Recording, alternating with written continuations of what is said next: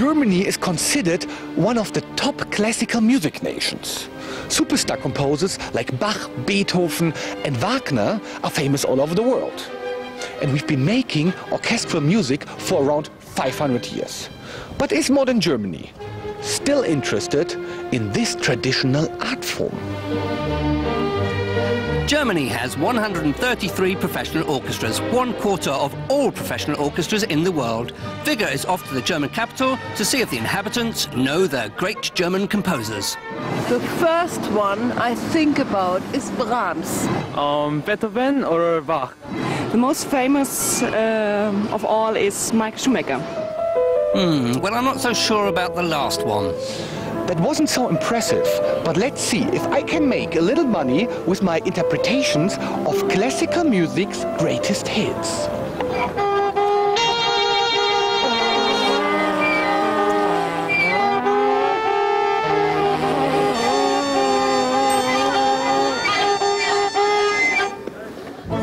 Vigga has very little to show for all that effort, but classical music in Germany generally benefits from public subsidies, so there may be hope.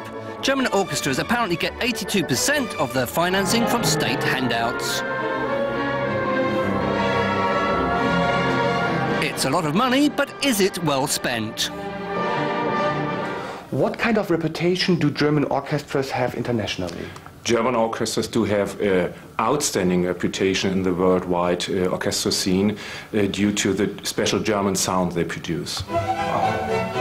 The investment in classical music seems to be paying off. For the concert-going public, it also means that tickets are affordable. Vigga is attending a free lunchtime concert given in the Berliner Philharmonie.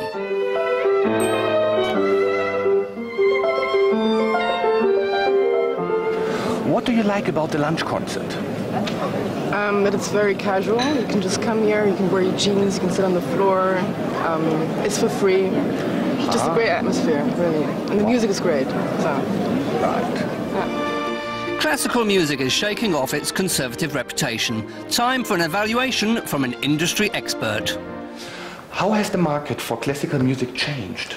The market is changing right now. It's getting more open. The audience is getting younger. The artists are getting younger, and they are more modern. They are more sexy. So that's changing.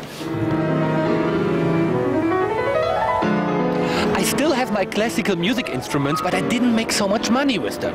Let's see how German passers-by react when confronted with a classical music instrument on the street.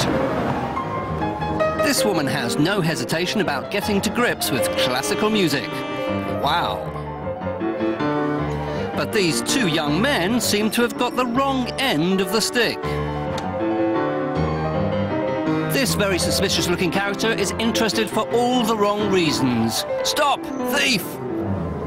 The final passerby apparently knows how to tune a violin, and his plucking technique is revolutionary. Germans and classical music are clearly a winning combination. Innovation and cash injections are ensuring Germany stays ahead of the field, and the next Beethoven is probably already in the making. Vigga is inspired enough to give it another go. The search goes on, the search for the truth about Germany.